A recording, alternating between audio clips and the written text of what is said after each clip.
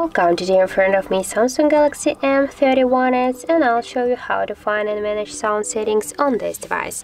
So first you should go into the settings application and then scroll to the tap on the sounds and vibration section. Here, as can you see, we got the sound, the silent mode and vibration mode. Here we can just enable or disable the vibration while our device ringing. Here we can change our ringtone and notification sound on these sections.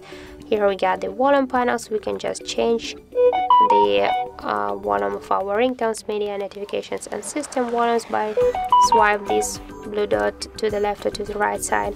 Here also we can enable or disable to use our volume buttons for the media. If we will just turn on these options, we'll just here we can see that we can just change the media. But if we'll just turn off this switcher, we'll just change the sound of our ringtone.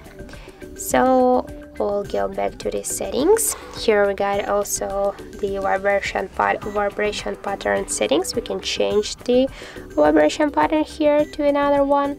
Also by the same way the notification vibration pattern, and also we can change here the vibration intensity. Also got here the system sound and vibration control.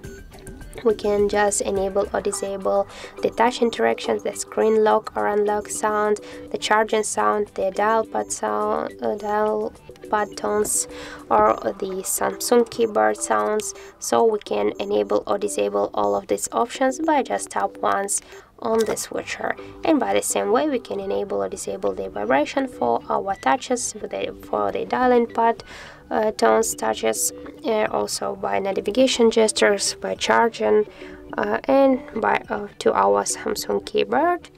And also here we can enable or disable the don't disturb mode, to set the alert when our phone is picked up, and also the sounds.